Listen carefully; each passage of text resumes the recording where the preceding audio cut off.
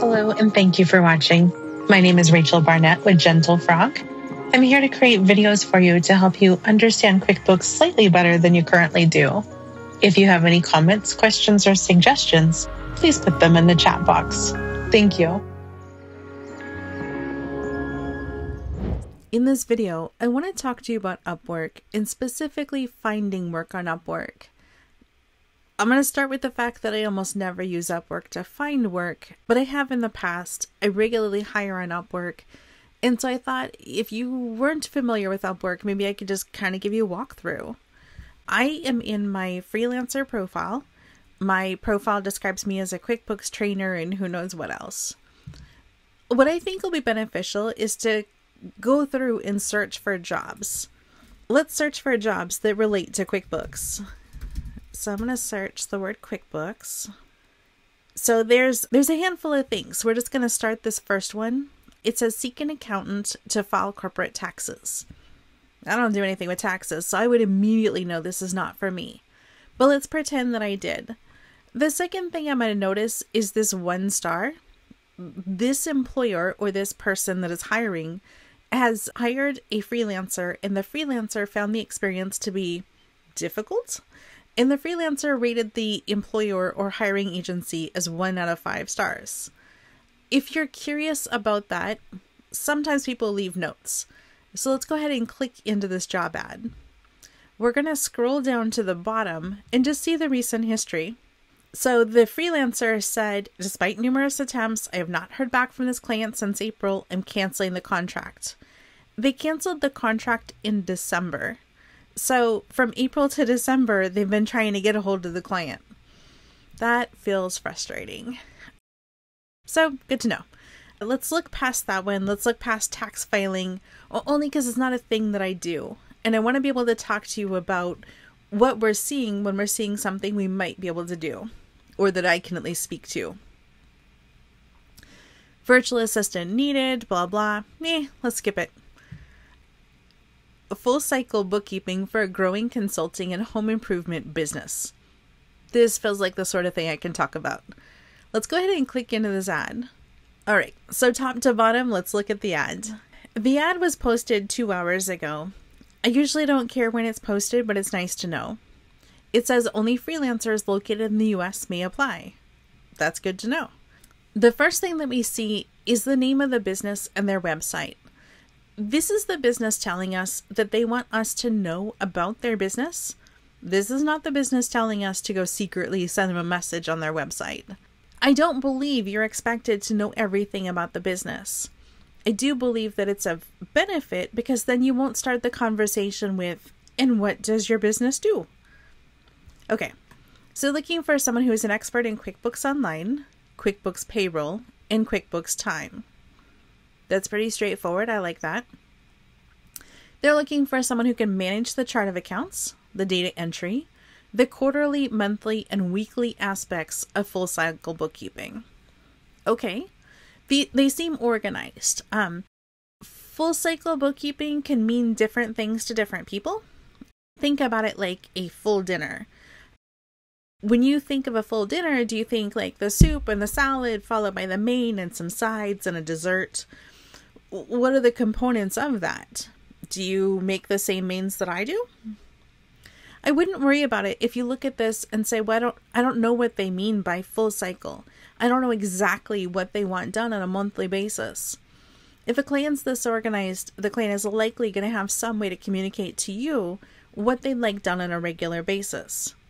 That doesn't mean you should roll in having no idea what could possibly need to be done, but rather it's going to be okay if you can't read their mind.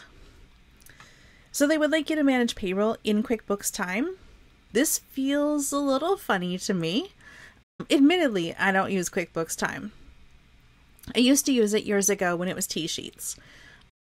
It was, and it may not still be the case, just a place to track your time, and then payroll was a whole separate module.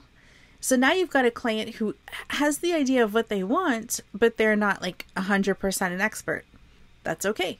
The whole reason they're considering hiring someone is because they're not an expert. In fact, they've gone so far as to say they're looking to hire an expert. So this is great. This is your chance to shine. They're going to give you some incomplete or slightly skewed information and ask for you to help them fix a thing. So I love any chances I get to shine. Help set up and manage contractor payments. Awesome. Another chance to shine. It then goes on to say program payments and financial management of public and private funding sources for new home improvement. Now we're getting into the area that I know less about. You might take a look before contacting this potential employer or potential client and just see what can you learn from Googling. If you can learn anything useful, you can include that in your Apply Now cover letter. This business is going to get a ton of people who apply. And it's going to be people who they just throw something together and say, oh, I'm just going to apply and see what happens. Couldn't hurt. No big deal. They're going to get a bunch of garbage. And I know this because it happens to me. If you can set yourself apart by saying, oh, I noticed you're curious about this, energy retrofit, funding sources I've found, or I understand that, something that says anything about this thing, it's going to set you apart. Okay, so coordinate with accountant. That means maybe the CFO, maybe the tax preparer, and the legal department for accounting compliance and internal controls. That's great. That either tells me they have internal controls in place or they're looking to set some up. Either way, if you're familiar with different options for internal controls, this is your chance to set yourself apart by saying, hey, I totally get it. Internal controls are a big deal. Here are some ways that I've seen it done, or here's some ideas I have, or I'm accustomed to X, Y, and Z. If you're not sure what internal controls mean, I encourage you to look up anything written by a lady named Dawn Brolin. She refers to herself as the designated motivator. She's amazing. She does a lot of work in the fraud space. I like her because she's very energetic, very pep talky, really a delight to listen to. She has likely written at least one article, but probably many, about internal controls. Just take a look at her online presence and see, is there anything you can include in your cover letter to make yourself stand out? So number 6 says to set up templates, meaning they're asking you to create a thing that doesn't exist. This is your chance to shine. Generate and review prior to each payroll, blah, blah, blah. Reports such as, blah, blah, blah. Fantastic. If you're not sure how to set up these reports, I know that the word says templates, but really I think it's reports. Take a look at some YouTube videos and get comfortable with this.